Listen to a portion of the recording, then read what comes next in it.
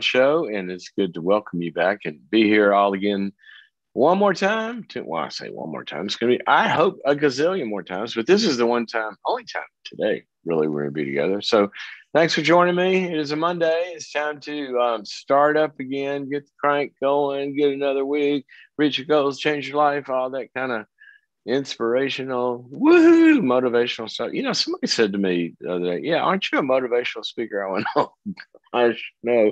Please do not ever call me a motivational speaker.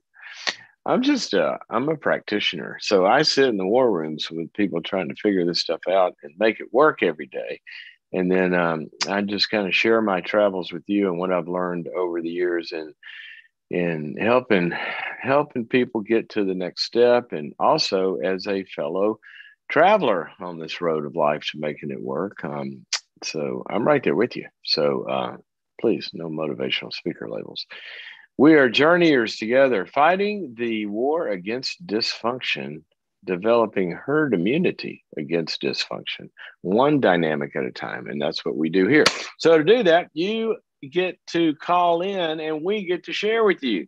And here's the number: 844-940-2774, 844-940-2774, 844-940-2774. Put that on a little yellow Post-it note and put it up on your screen or somewhere. Write it on your wrist with a Sharpie or something. So you can, because something might hit you, and then you want to call in. 844-940-2774. All right, one quick announcement. We have in our continuous series, we've been doing these 2-hour webinars where we go deep. And, in the show, obviously we're limited for time. We're taking callers, different gender, but we're doing 2-hour deep dives, excuse me, on various topics where we have a 2-hour webinar. We've done depression, we've done anxiety, we've done divorce recovery. All of those are still available, by the way, at boundaries.me. But we have the next one coming up. Are you ready? The marriage equation is coming up on May 19th, the marriage equation. Now, what's the marriage equation? We're going to talk about marriage. And the way I've designed this 2-hour event is for all of us, okay? Because here's what is true about marriage. There are some things that make marriage work, and there are some things that actually just kind of keep it from working. And we're going to talk about, I always look at everything from the meta level, that what are the dynamics and the principles without which things don't work. And if we can line ourselves up with those, sometimes it doesn't matter how dysfunctional or broken something is, you start to change a few dynamics and a few behaviors, and you can see incredible growth really, really fast on long-standing issues. Other times it takes, obviously more time. But the way I've designed this is for all of us, no matter where your marriage is on the continuum. In other words, I think there's always kind of 3 groups, and we all maybe sometimes have been in all 3 or in more than one of them. And the 3 groups are this: you're really, really in a lot of pain. That, it's kind of like you're even questioning, can we make it? Or if we're going to make it, how are we going to make it? And that's group number 1, where there's really something significant going on in your marriage that it's just not working, period.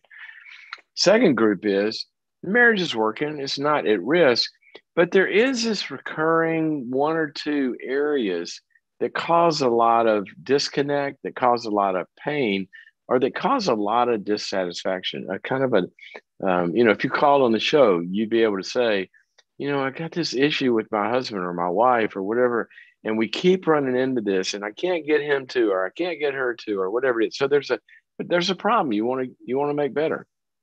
And the third group, or where you might find yourself on the journey of marriage, is things are good.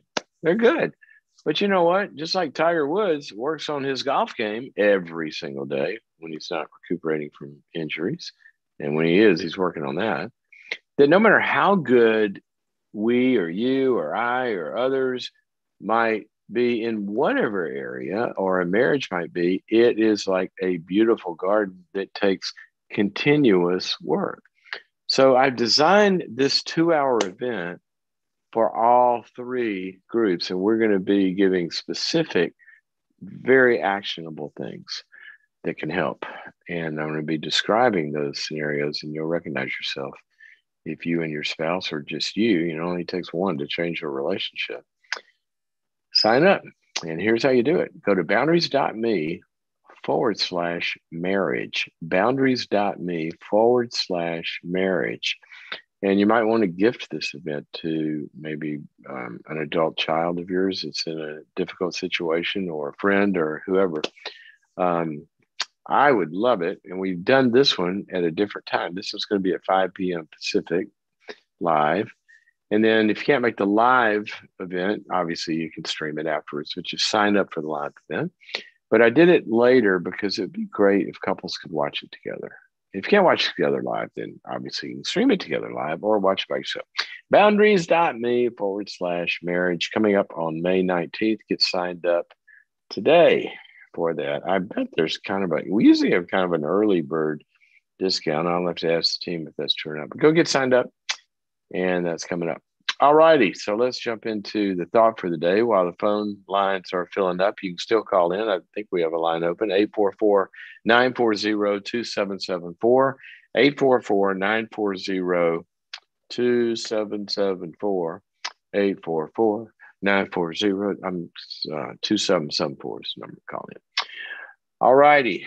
So we were discussing what topic to talk about. We had I'm one unnamed member on our team. I'm not gonna say who, but they said, "Well, I want you to talk about a specific topic because it's hot on my mind, and that is accountability." Accountability.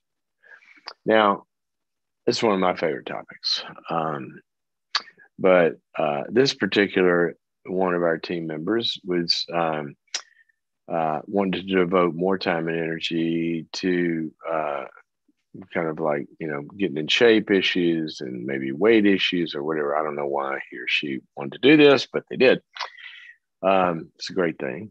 And here is kind of the truth about accountability from the get-go. We mostly hate the word, right? I mean, think about this. When I say, I'm going to hold you accountable, do you feel like A, a policeman just showed up, B, a senator on C-SPAN, apparently somebody's going to be held accountable for this, showed up, or your grade school teacher? Or do you feel like, oh, thank God, somebody's going to come help me? What's your emotional reaction to accountability? What's your emotional reaction to the word? See, by and large, a lot of people have not had great experiences with accountability. Either it's failed or it's been punitive. And here's the truth about accountability. It is not something negative. It is life-giving in this way. Most people think about accountability as just looking in the rearview mirror. Okay, what'd you do this week? Did you touch anything bad? Did you do anything bad? I'm going to hold you accountable. And it's punitive. It's rearview mirror. It's negative. But that's not the way it's supposed to be. The word accountability, the etymology of the word, actually means to be held to a trust. To be held to a trust.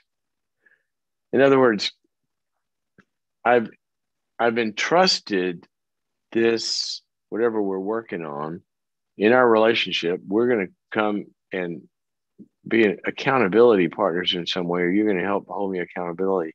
To literally, it's to answer to a trust is the definition.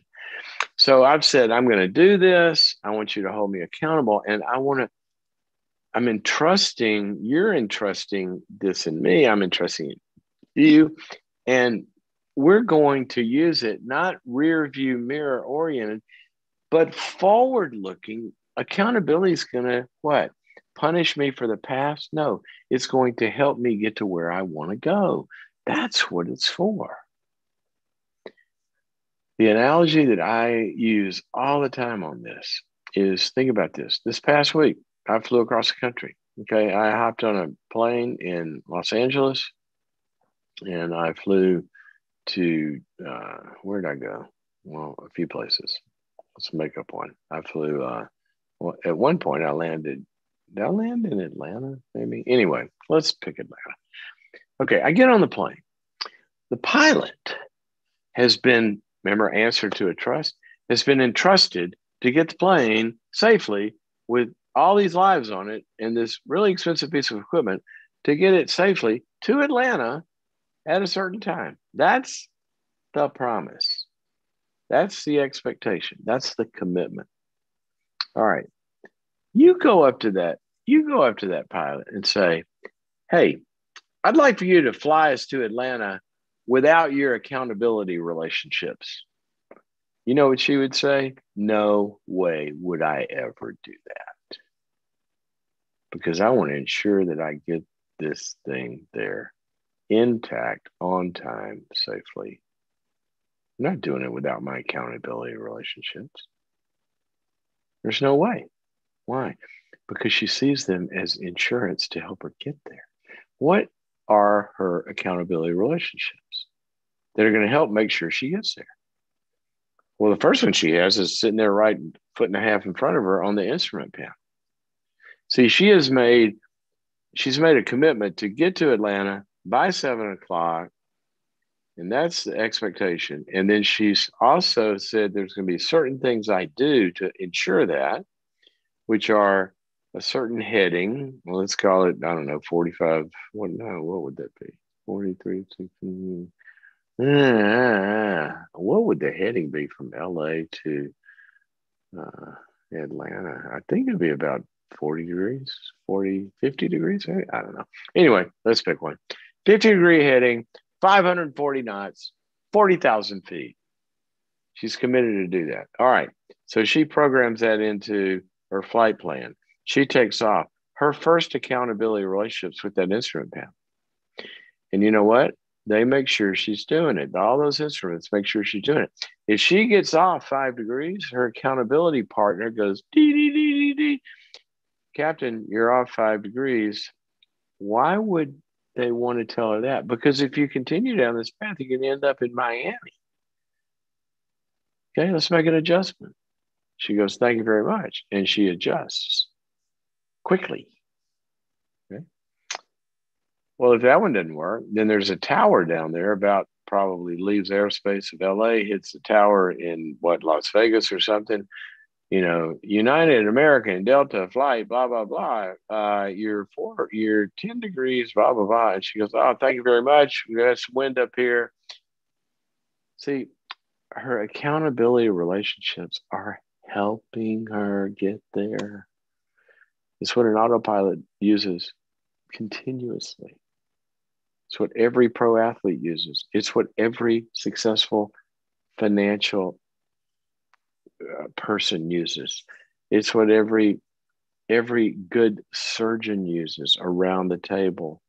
They look at, have we done the antibiotic? You know, they're it's the only way we get anywhere. And yet we as people think we're going to reach our personal and professional and health and marriage and every other goal without measurement and accountability. Are you kidding me? Why do we do this? And yet the people that do well, they do it. So here's kind of a quick formula. And, you know, you can find out much more about this by going to boundaries.me and becoming a subscriber. We've got a few courses around this kind of thing on boundaries.me. Go there and check it out. But it all starts out with seeing it as positive and then getting the right people or persons and then having some mutually agreed upon expectations. We're going to agree on this flight plan. This is what we're going to do. And then having some way to inspect that. And then defining when will you have met the expectation? And then defining, okay, if we don't meet it, what are we going to do then? How do we fix it? And when you have that in place in life, you're going to get to places you never thought imaginable. And every situation, pretty much, that ever turns around that's been stuck is because there's an accountability structure to help them do it. Now, that's not the only ingredient we need, but it is an essential ingredient. We also need other stuff. We need support. We need information. We need teaching. We need guidance. We need practice. But without accountability, there's no way to know you're taking the medicine. How do we know if the medicine is working? So, little word there on accountability. Go find yourself a good accountability partner. Don't find somebody mean, but find somebody that's honest and firm and supportive, or group. You'll get there way better if you do that. All righty, 844-940-2774. And let's go to Suzanne. She's calling us from Georgia. Suzanne, welcome to the program. Hi, Dr. Cloud. How are you?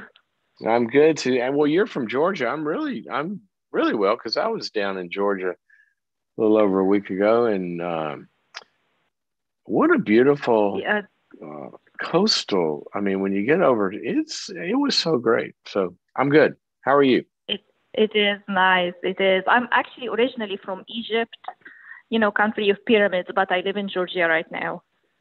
Ah, well, welcome to. That's why, I have this funny accent. So you only have a funny accent if you're in a place that doesn't have that same accent, right? So tell me how I can help you. I have a question about marriage. My husband is jealous from the attention I give to my children, and he compares himself to them. He's like, why don't you prepare the food for me like you do for them, and stuff like that. Like, but you can go ahead and do it. He said, I tell him, you're not a child. I'm not your mom. But it's just. What does that mean? Hold on. Let me get specific. Okay. So sometimes in some relationships, it is one person that likes to cook and they do the food, and sometimes they do it together. It's a lot of different ways you can do life. So what does he mean when he says you don't prepare it for me like you do for them? Like you don't cut it up into bites, or what's he talking about?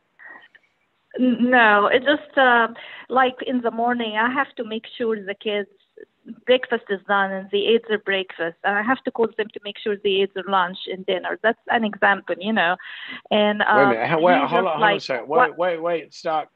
Did you say you have to call them? Is that what you said? Like if I'm at work, I have to call to make sure that, they ate, and or even if my husband was them, I always want. Wait a minute. Well, hang on. I'm trying to understand the situation. How old are your kids? 10 and 7. 10 and 7? Yes, sir. Do they make their own breakfast and lunches? Usually not, but I get everything ready for them. And I always want to make sure, I feel responsible about them. Let's say it this way. Well, you can feel responsible about them. I'm going on down a different track here. We'll get back to your husband. Okay. But all right. But I would.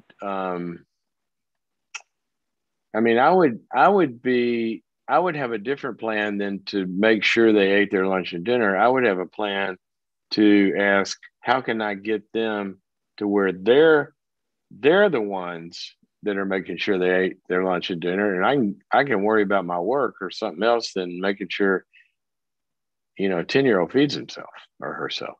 That's by that age. I mean, they could be looking at doing that themselves. I would think. Yeah. Unless there's some reason not. He can, but sometimes how kids get distracted and just and they get hungry, and they get hungry, and they get hungry, and they get hungry, and if they get hungry, he'll go find something to eat. Why does but sometimes they might go. I'm Yeah, just giving you I something don't to know. think about. I'm just giving you something to think I about here. understand. You're right about it. Yeah, the more we give them independence, it's the better. But it might be something psychological. I lost my mom when I was a child, Oh, so maybe I was 7 years when yeah. she passed away. So So maybe something. Yeah, this maybe, and as long as we're using the word maybe, I can say this because I don't know, but you're saying maybe, and I'm saying maybe. yeah, Sometimes I've seen this before. There were some ways in which I had to become aware of that with my kids. Um, Sometimes what we go through in our own, you know, childhood can make us kind of overcompensate in some ways for our own children when they don't need it because that's they're not right. in the same situation that we were in. You know, Yes. when I was 3, right before I was 4, um, I had a hip disease and I went into a wheelchair and couldn't walk and braces and crutches for a couple of years. And Oh no. um, you know, it's a tough deal, right? So, and I remember when my kids started walking, I was like kind of over. Oh, what is that? You know, and Tori had to back me off. She said, "They're fine, they're fine." And you know, it's like they're not in leg braces and crutches and wheelchairs. They're normal. You don't have to protect. And sometimes maybe you kind of feel like you know what it's like to be a kid without a mom, and you want to make sure your kids have enough mom, right? And I can understand that, but Yes, you might want to look at that. that's right. Okay, Yeah. so is that what your husband's talking about? That he sees you kind of over Yeah. mothering them? Yes, and he's saying you love them more. I want this love and attention. It's like the last time I was cooking something for the kids for lunch, and he eats late. Yeah, his breakfast would be at lunchtime, and he's like, "Can you do me something? Can you cook something for me?" And I was like, "You can come and do it because I'm doing something else." And he got upset. He's like, "Why?" Why you don't give me like the attention you do for them? I was like, you can go ahead, you're adult enough, you can go ahead and do it. It's nothing. It's not Okay. like that. I don't like you. Do you feel I asked him, do you think I'm responsible about cooking for you? And he's like, it's not about responsibility, it's about love. And it Okay. makes me Let upset me, and annoyed. yeah, no, I get it. I get it. Here's what I want you guys to try. I want you to kind of get out of the particulars of this, okay? And say, you know what? I think it's time for us to think about let's sit down and really talk about how each of us experiences love from the other one. Okay. A lot of times, Okay. I mean, one of the most popular books that was ever written, what was the name of it? Love languages or language, five love Five, languages or five languages languages. of love. Hmm. Yeah. And the premise is kind of like that not everybody feels love in the same way. And sometimes we can be honestly loving somebody because we would think, gosh, I'm doing something loving for you. I mean, some wives might feel like I'm doing something loving for you. I'm taking care of our kids. So you don't have to do it. That could be an act of love. He doesn't experience it that way, right? So sometimes we can have Yeah. intentions that kind of like two ships in the night, you know, they kind of pass each other and they don't meet. And so, what I would suggest is getting outside of the conflict and sitting down and saying to each other, let's each take some, a few minutes here and talk about what, what do you do that where I really feel loved? What's a big deal for me? And it might be a small thing and start to name for each other. This is when I feel loved by you. And then if it's not happening, begin to make requests and say, I would really feel loved if you would do this or that. And what you might find is in that conversation, there's a lot of ways in which uh, you two might not be aware of how powerful certain things are for each other. That's where I would start. And then from there, what you got to go to is, well, if the list starts getting too long, I can't love you. in those 86,000 ways. Because if I do that, I can't get the kids on time, or I can't. And then you start to kind of budget your time and pick, well, I can do this, I can't do that. But I want you to back off of it and ask him, and he asks you, what, we don't know what the target is. We got to set the target first. So what does it mean for me to feel loved by you? And what does it mean for you to feel loved by me? And that's how I would start the conversation, because you don't know where the conflict is until you set the bar. Okay? Try that. Yeah. Try that. And I appreciate your call. I would also suggest taking a look at my book, Boundaries in Marriage, because one of the things and the principles that book talks about is that there are always, and I want everybody to hear this, is, oh, by the way, can I say one more thing off script here? I don't have script. Off topic here. In the marriage event, the webinar we got coming up on May 19th, the marriage webinar called The Marriage Equation. I want to suggest to not only you married couples, but you dating couples, I would suggest that to you so you can look at your relationship. If you're thinking about getting serious, look at your relationship in light of some of the things that we're going to talk about. Because if some of these dynamics, the bad ones are there or the good ones are not there, that's a yellow flag that y'all probably do well to talk about. And also, if you're single, to help you know the kind of dynamics that you're looking for and capabilities in a person that you're looking for to make a marriage work. So that was a little side thing there. But what I was going to say about in the book, Boundaries in Marriage, it talks about a marriage has three stakeholders. Okay.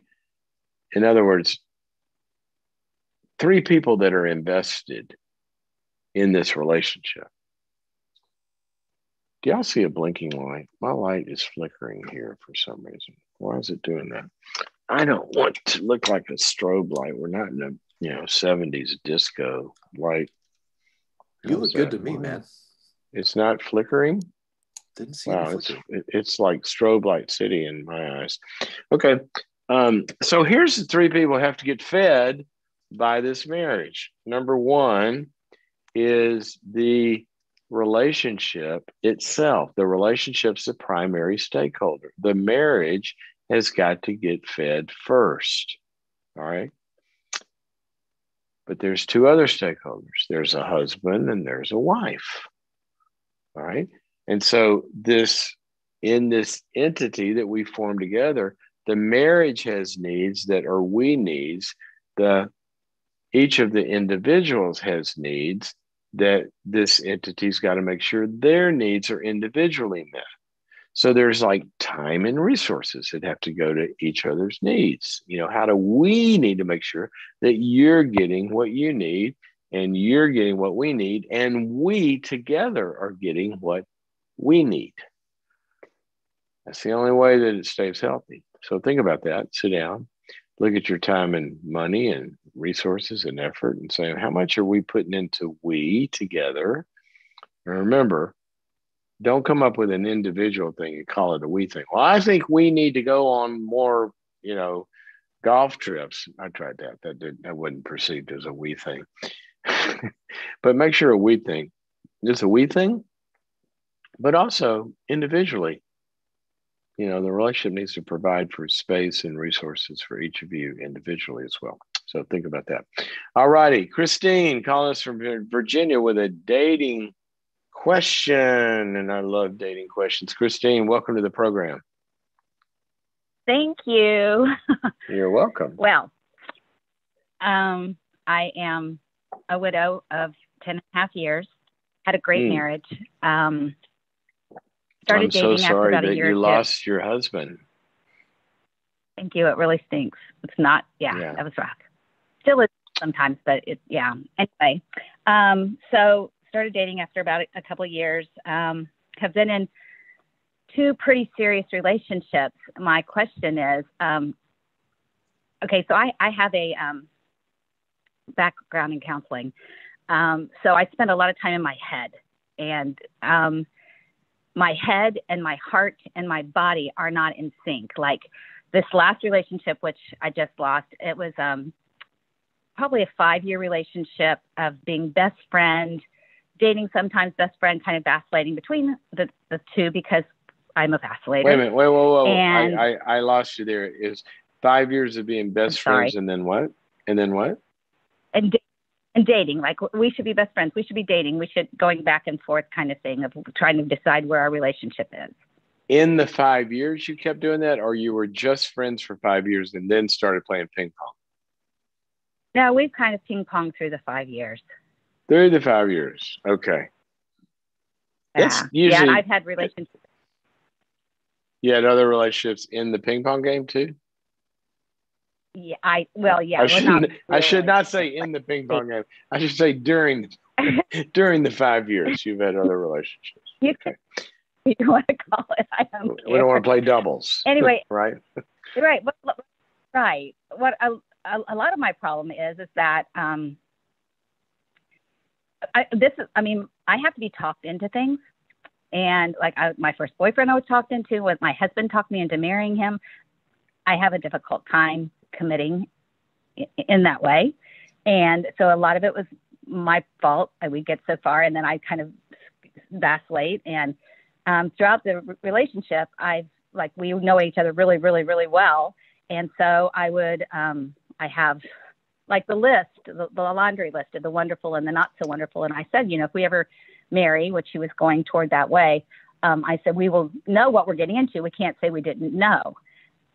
But because I do know, it makes me. Wait a minute. Hold on a second. That's just a redundancy for dating. What does that mean? In other words, you're kind of making an argument. That's sort of like saying, okay, I'm gonna boil water for 10 minutes, and because I'm boiling it for 10 minutes, then in 10 minutes I'm gonna know it's boiled. Right? That's the purpose of dating. So what's special about the way that you're doing it? Is it hypervigilance? I mean, that's just normal dating. You date to get to know somebody and know what you're getting into or don't want to get into. Okay, so we recently we've decided that we were going to be best friends, that we were each other's persons, and we would be that person for as long as we could, whatever. Which was Are we talking about 5-year ping pong guy now? Is that who we're talking about? Yes. Okay. Yes. All right. Now you've decided you're going to be best friends and no smoochy smooch, right? So is that where we are? Yes. Hard, but yes. So he started dating someone else. And which he called should. Me up and said, which he should. If you told him that, he should do that. I know. So he said, I'm feeling guilty about this. He said, it makes me wonder, should we reevaluate our situation? Oh, that's a great reason to commit to somebody that you're decided to be friends with because you feel guilty. I want a better reason than that. Well, we both told each other we love each other. We do love each other. We do. I love all my friends, but I'm not going to marry all of them. Right. So look, anyway, give me a question. Give me a question. Like, okay, so right now, this could go on another 20 years. I told him to explore it, to go for it. Anyway, we got into an argument.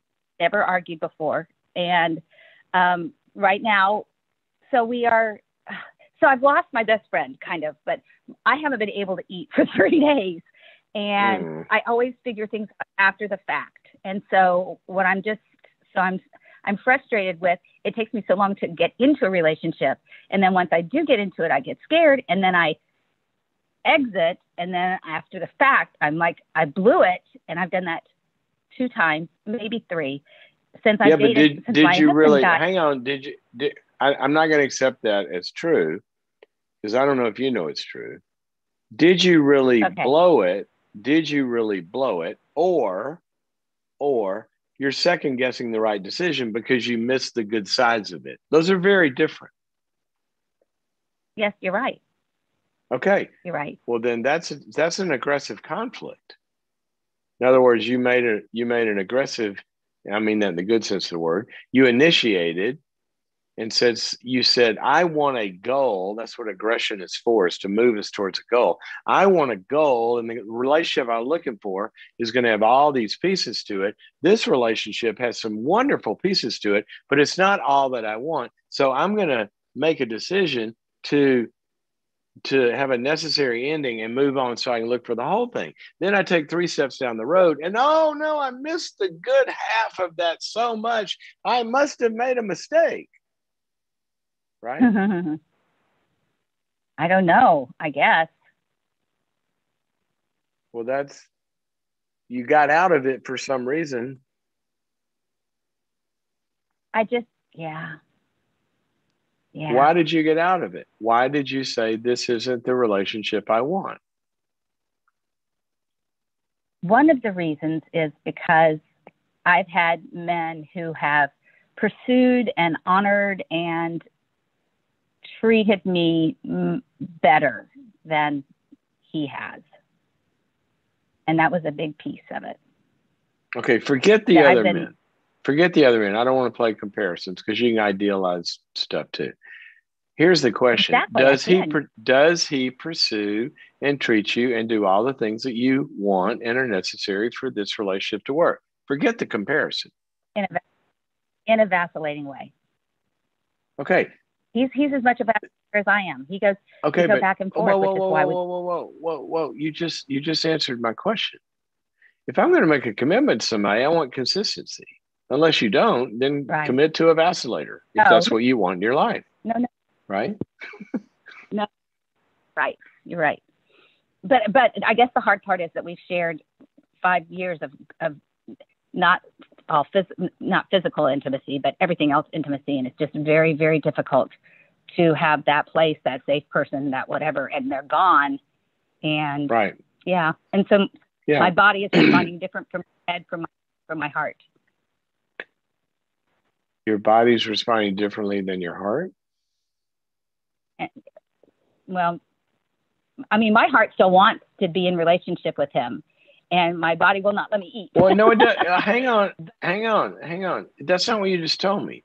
Okay. You just told me. Okay, you told me part of your heart wants to be in a relationship with him, the part that was being fulfilled, but there was another part that was missing some stuff.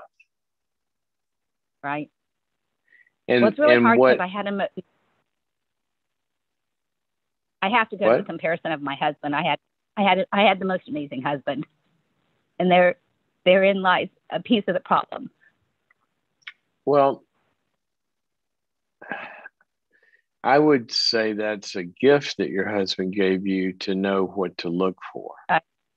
It doesn't have to be a problem. And your husband's standard, which I'm sorry, there's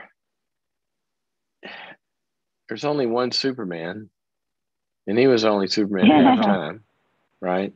So what your husband was giving you, was super, but he's not the only person in the world that has those qualities. And if you listed those qualities, that would be very apparent. He was loving. He pursued you. He didn't vacillate. He was secure. All those things. Those are awesome qualities. Right. And your problem is not that you're comparing somebody. The problem is that you're not accepting. It sounds like, I don't know your old problems, but it sounds like you're not accepting that as a standard that you're going to hold yourself to going forward. Ooh. That's more the issue. So I would say, based on what you said, unless there is some sort of, fear dynamic that causes you to devalue a guy that does meet the standard. But it doesn't sound like this relationship did the way you're describing it. So I would say, look, if you, in your heart of hearts, you got to remember, why did you say no to this relationship? There were very good reasons, apparently, unless there weren't, good. And you were just throwing up on a good guy. I think it's a piece of both. So I have to figure that out. But it doesn't matter anyway, because we are no longer. So I don't want to do this again. Well, then why don't you, first of all, if you're lonely without him, do you not have a good support system apart from this guy? Oh, I have wonderful women friends. Yeah. Okay. All right. Great. So go run to them and say, help me figure out what I'm looking for in a man and help me find that guy. Because Joey was half of that and Joey's gone and I want to do better. I want to find somebody I don't vacillate with. All right. I got to run. Everybody's okay. Bye. Everybody's what? Everybody's what? Everybody's been doing that for a long time. They say, I can't understand why you're not married again, blah, blah, blah, blah. They've all been trying to do that. I can tell you why you're not married again, because you're spending time with somebody you don't want to marry. Where's the hard question here? Okay. It's like Thank you. That was good. I'm hanging out on Highway 10 and they're asking me, why aren't you in Dallas yet? Well, I got to get down to Interstate 20 to get to Dallas, but I'm staying over here on I-10. Well, that's not a hard question. Look, I'm going to gift you the 2-hour webinar it's on boundaries.me. Anybody can get it. It's called How to Get a Date Worth Keeping. I'm going to gift it to you and you're going to find some dynamics in there that might be helpful to you. And I love your call. Thank you for sharing your story with us, because a lot of people, a lot of singles are hanging out and hanging on. Hanging out and hanging on. Because when you know it's not what you're looking for. And actually hanging on is keeping you from what you're looking for. But you're hanging on, maybe out of fear, maybe out of loss. It's too hard to let go, maybe whatever, maybe. Or some of you are hanging out and hanging on instead of committing because there's fear involved. But the question is this what you really want and you're scared, versus is this not what you really want and you're scared to admit that this isn't what you really want and move on? And sometimes that can waste years and years and years. So think about that. You can find that webinar, How to Get a Date Worth Keeping, by going to boundaries.me. And a lot of these dynamics are really, really important in there. Okay, let's talk about, it looks like another dating question. Danielle, who's calling us from Pennsylvania. Danielle, welcome to the program. Hi, Dr. Cloud. Hi, Danielle. How are you? Oh, I'm doing well. How are you? Well, I'm not doing as well as you, and I'll tell you why. And only you will know this. It's not going to make any sense to anybody else because they're not from Pennsylvania. But I just did an interview with a TV show in, so it was either Pittsburgh or Philadelphia. I get them confused. And I just happened to mention that I love Tasty Cakes. Oh, and you know what those nice people did? They sent me a box of Tasty Cakes, and they were so awesome. Oh. And now I'm out. And that's why I say you're doing better than me, because you live in Pennsylvania where you can get Tasty They're Cakes. They're more accessible. Yeah. which you guys take for granted and go, oh my gosh. Anyway, so tell me why you called. Well, tell me why you called. It wasn't about Tasty Cakes. So but shout out to the Tasty Cakes people. It was not about the Tasty Cakes. But I'm calling because my boyfriend and I have been together for 8 years. We just bought a house together in December. Whoa. Did you say 8 years boyfriend? Yep. Yes. Coming up on 8 years. Yes. Does anybody own a watch? There were a lot of things. He's really big mama's boy, which is one of the reasons I'm calling you. Really big mama's boy, never went away to college, never lived on his own, never had to do anything for himself. How old his parents is he? Paid his bills. Right now, he is 32. Parents paid his bills? Yes. Can I get in on this program? Can I get in on this program? I want his parents to pay my bills. Yeah. I know. How old are you? They paid his bills out of his bank account. I am 31. This was back. Wait a minute. Wait. Hold on a second. Hang on a second. They paid his bills out of his bank account, but he's never worked. So where did his bank account come from? No, he worked. So this was back when we first started dating. They would, write checks from his bank account. Like basically, not giving him, you know, any responsibility whatsoever. Since then, he has bought a house. We both bought separate houses. Where does his money come? Where does his money come from? He has a job and has always had a job. Okay, so he's not being supported by his parents. No. They were just doing, like, you know, taking care of the actual things. But so now, you know, things on that end have gotten much better. But, you know, his previous house, you know, his mom decorated, would bring things over constantly, you know, which has always been an issue. But, you know, when I would say, hey, like, let's get some boundaries here, it was, you know, it's not hurting you. I don't know why it bothers you. So I on thought and it so was forth. hurting now you. We're at. It was bothering. Well, it is hurting me, but it's not exactly. But it's not, I guess, directly pertaining to me. But so fast forward. Well, it depends on how it depends on how much you guys are kind of, you know, sharing in the experience of the house. Some people, you're right. You know, it's his house. You got your house. He can do whatever he wants. But it sounds like this this relationship had a little more weedness than just dating, right? Yes, exactly. Yes, I mean, it wasn't like, you know, this was a casual thing. But so now we have our own house. It sounds like you're dating Joey and his mother. So what's the question? The question is, you know, his mother is very, very emotional. And anytime you tell her anything, she cries. Period. She cries. Wait a minute. Listen to that sentence. I love it. I love this sentence. Okay, maybe not anything. Anytime you tell her anything, she cries. Period. Well, wow, that's emotional. She's very emotional, and she means well. But, you know, for Valentine's Day, we had just moved in. Our house was crazy. We weren't doing anything. We were both fine with it. Wait a minute. We moved in? Yes, we live in the same house now. We bought a house together. You bought a house together with the boyfriend? Yes. But you guys aren't married. We are not, which... Good luck with that. I know. Yes, I know. Okay. However, yes. Valentine's Day came. We weren't going to do anything because, you know, boxes still everywhere. His mom bought flowers, gave them to him to give to me to say that they were from him. Which he then this surprises you. Why? Why does this surprise you?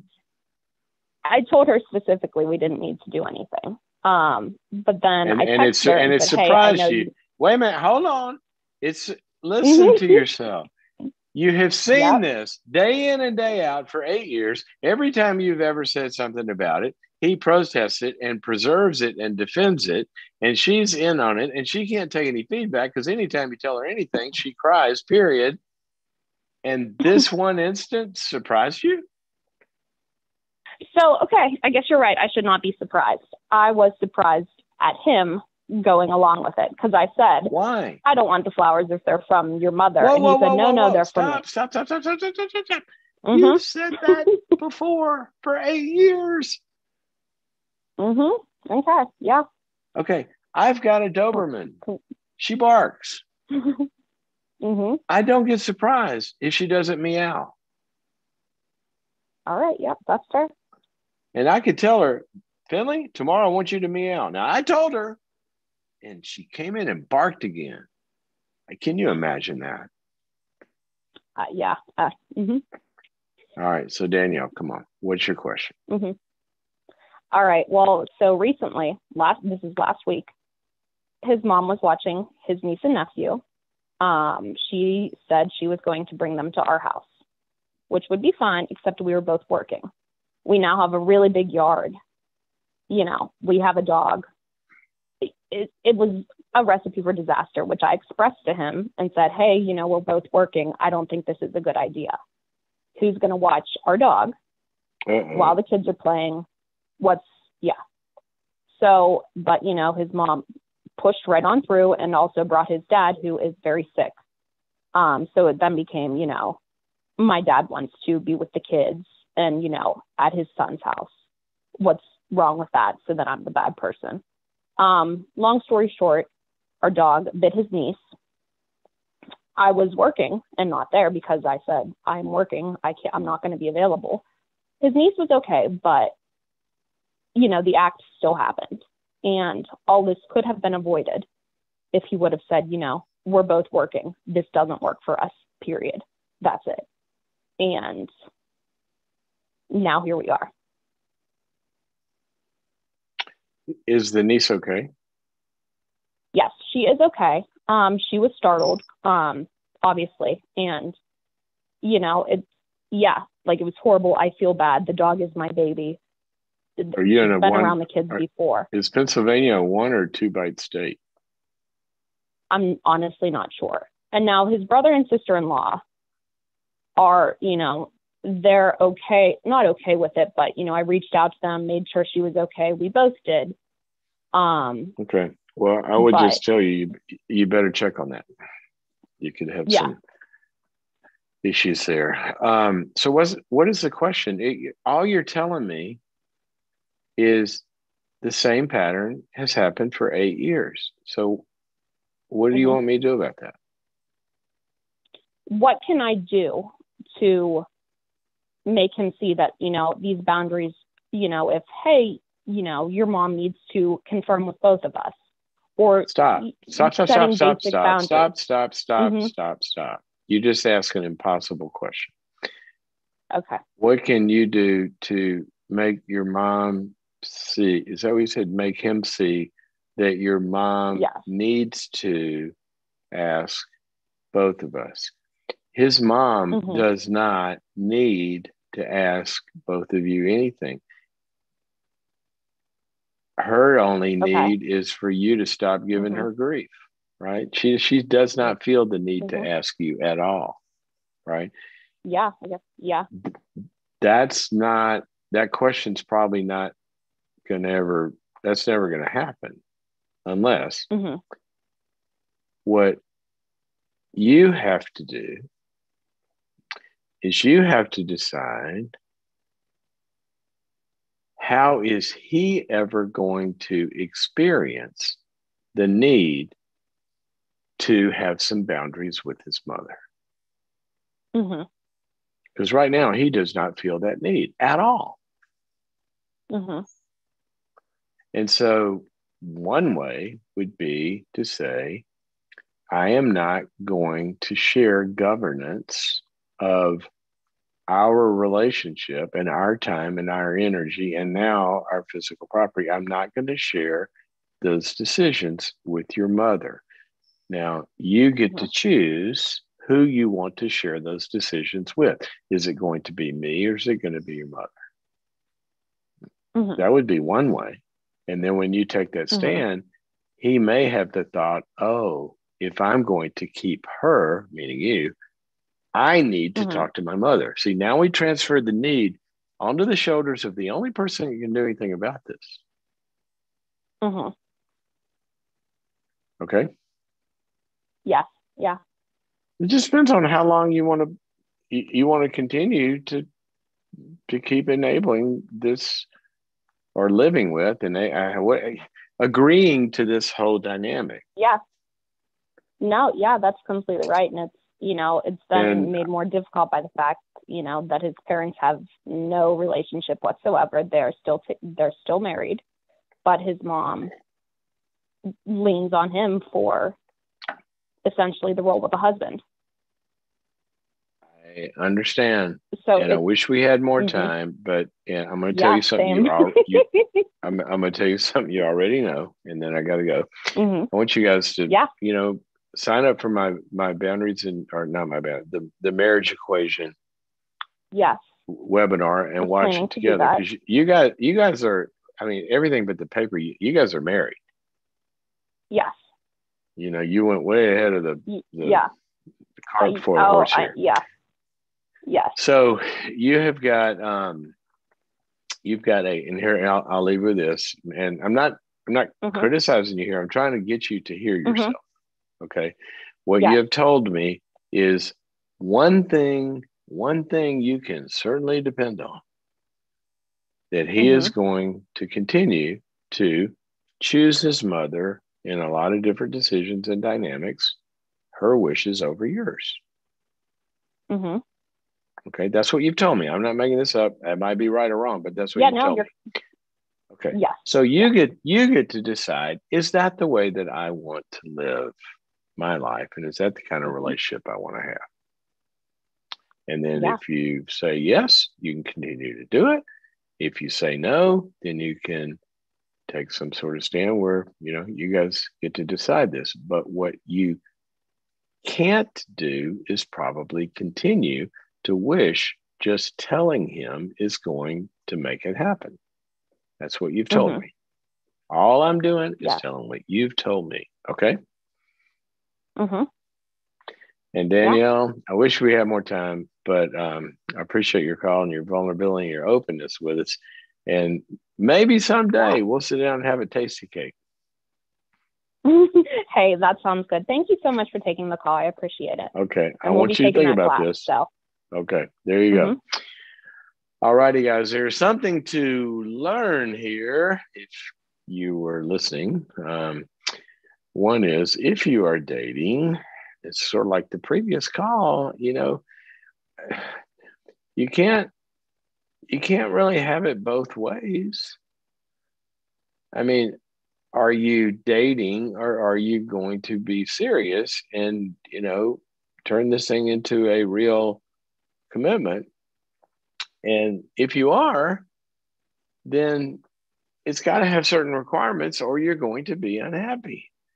And what some people do is they continue to do in a dating relationship, continue to do a pattern that for whatever reason is not fulfilling or good enough or right enough to jump in with both feet. And then to be upset that it's not satisfying you when you know that it's not satisfying you. That's like I said to her, I don't know what you want me to do. This is how it is. I got to ask you, is that what you want or not? And that's what you have to get in touch with. Is this what you want or not? And sometimes people can't let go, but they can't move forward. That's called stuck. And we have to find out the answer to that. Okay. Where are we? Probably got time, I think, maybe for one more quick call. Tom, I hate to rush you against the clock, but welcome to the program. Thanks for having me. I'll try to make it quick for you. Yes, sir. I'm sorting through a number of big transitions in my life, and I'm about to change jobs and go back to grad school. Oh, cool. What are you going to be studying? I'm going to go be a PA, physician assistant. Very, very cool. What do you do now? I work in healthcare currently. I work in surgery, working as a support to doctors in ortho and neurosurgery. In ortho? In ortho and neuro, yeah. Oh my gosh, will you come help me? I'm about to have spine surgery in 2.5 weeks. I work in spine surgery every day. Yep. Well, come do it right now. The telemedicine. Just here. I'm going to turn around and you fix this thing. I won't have to go through all that. Please tell me that you see some good results every now and then. There are great doctors out there that do amazing work. Yes. And trust your gut when you find one. I trust my gut and also a lot of research. So tell me your question. A lot of research, right. So my question is, I'm going through a big career transition. I'm moving out of state. There's just a number of transitions in my life, including I'm sorting through re-entering the dating scene after my divorce. And I've got my father's probably moving towards he's towards the end of his life, and things are starting to go downhill pretty quick. And I'm just dealing with a lot of big emotions about all of these things going on. And that's a I'm working lot. really that's hard. A lot at once. That's a lot at once. It is. And I'm working really hard on not suppressing these emotions, but also not letting them be in the driver's seat. And it's been making for some really confusing experiences of myself. And I'm wondering if you have any direction or tips or thoughts on kind of how to structure my life and structure my experience with myself as I sort through all this stuff. Yeah. Wow, what a great question. So you got a career change. You're leaving something established. It's obviously been working well, or you wouldn't be continuing in healthcare, right? You love it. You're doing well. You got accepted, which means you're a high performer, and got good recommendations. And I'm really passionate about it. I'm really confident this is a good fit for me. Yeah, and you're also leaving a place where people love you, right? Right. So that's a I'm lot going to a state that I've never been to for people, like with a community that I don't know yet. Yeah, and, that's a big deal. How long have you been divorced? With a lot of fear about transition.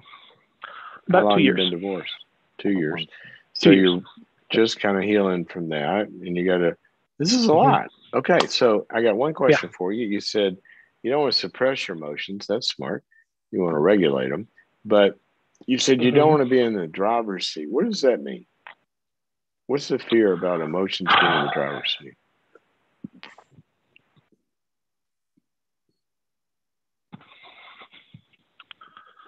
I'm afraid they're going to lead me astray.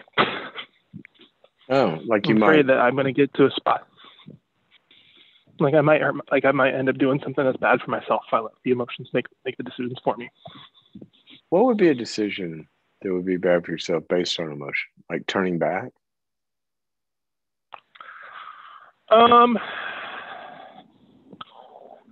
That's actually a really good point. Letting the emotion of fear hold me back from moving forward would hurt myself.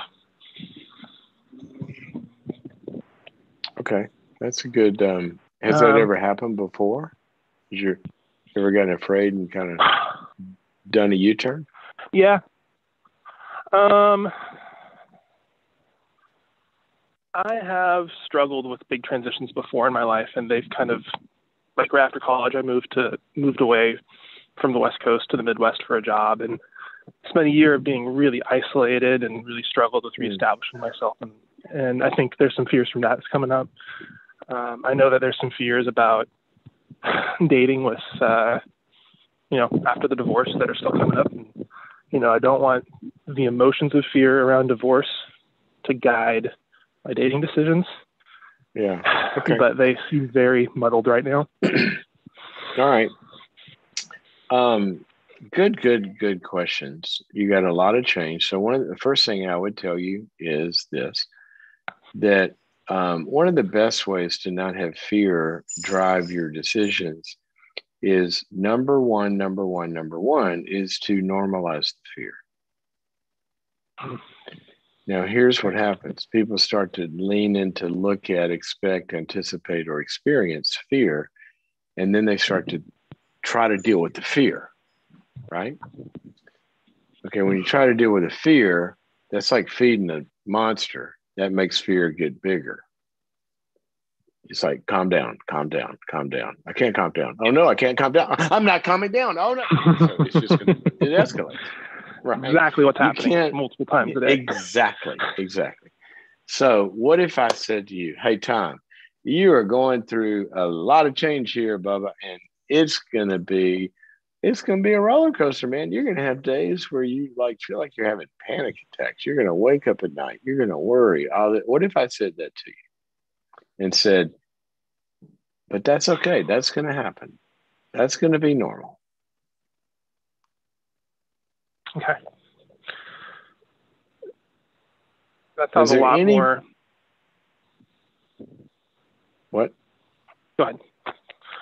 No, I'd rather hear. I was about to say, it sounds like that's. I mean, I think you're kind of touching on something that I'm learning about myself, is that I don't like to give myself much patience or grace about with what I'm experiencing. And so what you just said is a very different approach to that. And I'm giving you a neuroscience based. I mean, you trust evidence-based treatments, right? I do. Once you did, the reason why you felt something a little hopeful or good there was it puts a barrier against the most destructive aspect of this, and that's not the fear. The most destructive aspect is the fear of the fear. So if you say, you know what, of course this is going to be scary. Of course I'm going to feel amped up. Now, you know from your training that, cortisol and adrenaline and all of that, when you make change, your system amps up. That's just stimulation and awakening. And actually, that makes for better performance up to a degree. And so I want you to understand there is no way in hell to go through this much change without your system going, ah. Well, you got to work on. It's like an Olympian that's about to dive into the pool, waiting for the gun to go off. They're amped up. But if they said, "Oh no, I'm amped up. Oh, I'm going to drown," that would be a problem. They're just used to that feeling, right? Mm-hmm. So that's what I want you to do. And I got to hurry here, but I want you to do that. I want you to normalize it. Number 2, I want you to plan along the way. I want to have a structure where you have a couple of people that you have a dosage schedule. If you don't give the antibiotic by a certain time, you're going to risk infection, right? You know this. Okay. So we're not going to let your brain get infected. We're going to administer the antibiotic of connection and process by phone. You're not going to Zoom. You're not going to isolate it. You're going to set up some Zoom people from where you were. You're going to get there. You're going to go join a group. You're going to find a counselor. You're going to do something where you're looking ahead. And I want the structure of the railroad tracks to lead through this transition. Lay down the track before you start the car. All right. So we want support and you want some guidance and all of that. Then I want you to prioritize. Number 1, get plugged in to some sort of stable community. Before the dating thing should be kind of like 3rd on the list, right? You got to get plugged in. It's not my priority. It's part of the mix, but it's not on the top of the list. Okay. It's flooding from emotional dysregulation, probably. It's all coming in at once. But anyway, I want you to set up that structure and prioritize getting before you redo a building, they put the scaffolding up to hold the building up while you're remodeling it. Okay. What do you guys do? What do you guys do in surgery? You make sure all the life support is there before you start, like they did me last year. You've seen total knee replacements. That's ugly, right? Yeah. But before they start amputating your stupid leg, which is what I accuse them of doing, they stabilize you first so you can go through that. Right. That's what I want you to put in place with a lot of good support and some wisdom around you. Okay. Got to run. I'm going to do something. Talk to Albie when you get off the phone and let him get your information. I'm going to gift you my 2-hour webinar on overcoming anxiety because it's going to be going to depth on a lot of things we talked about. All righty. Sounds great. Thanks, Doctor. Okay. And thank you, and God bless you in your chosen path here.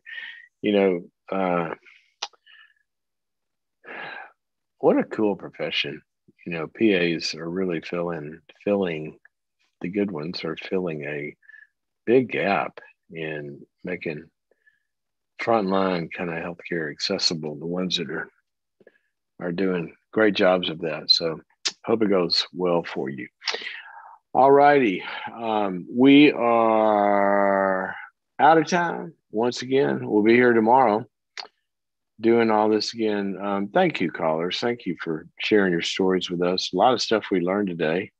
A lot of stuff we learned I learned about today. First of all, we learned about that sometimes you can be trying to love somebody and they don't feel loved by your efforts because there's a mismatch in the way that they experience love and maybe the way that you think what you're doing is loving. We judge ourselves by our intentions. Other people experience our behaviors, and there may be a mismatch. And then we talked about not being able to let go of something that's unsatisfying or possibly devaluing something that could be satisfying to retain not having to make a commitment. And that's a decision that people have got to make. So are your standards unrealistic, or is it unrealistic for you to think that something that doesn't meet your standards is going to make you happy?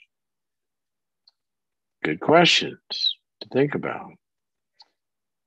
And then when you see a pattern continue for 8 years, and then it shows up again, don't be surprised by that. Don't be disappointed by that. Open your eyes to see that's what I can expect to happen tomorrow. Now, what do I want to do about that? Let patterns speak to you. And then finally, when we make changes, when we try something new, if it doesn't activate the system, chances are it's not even a big enough change. It's not even a change. Change makes us nervous. It makes us anxious. So what? First time you do something, your body is doing its job. It's telling you, whoa, error, error, error. This doesn't fit the map. We know how to do life. We've done it this way all these years. Now you're doing something new. What are you doing? Ding, ding, ding, ding, ding, ding. Cortisol, adrenaline, all this kind of stuff. Go back, go back, go back. Error, error. That's what it's supposed to tell you. And then you say to it, no, it's not an error. We're trying something new. I haven't made the new map yet, so I'm going to be lost here for a while. And by the way, thanks for reminding me. And I'll be nervous here for a few months and kind of worry. And but it'll be okay. It'll be okay. I'm going to keep going. You guys are awesome. You share the greatest stories. You share the greatest journeys. Thank you for letting us join in with you. And it's just a privilege to be here with you day after day. And so thank you, callers. And thanks for the rest of you to support each other on Facebook, Instagram, and YouTube, and share the show with your friends. You can also hear the show as a podcast. We load it as a podcast. So when you're working out or when you're in the when you're in the OR, I guess they still play loud music. And when they're doing remember all those shows from way back where the surgeons have got Led Zeppelin playing in the background? I don't know if they do that. Maybe listen to the podcast. Anyway, check it out as a podcast. And don't forget, if you are married or want to be, check out the 2-hour webinar upcoming. Go sign up for it. Go to boundaries.me/marriage for a 2-hour webinar that I'm going to be doing upcoming on making a marriage better if it's hurting or better if it's not hurting. How do we get out of pain and how do we get even to greater and greater satisfaction? Boundaries.me/marriage. Okay, guys, see you tomorrow. Bye-bye.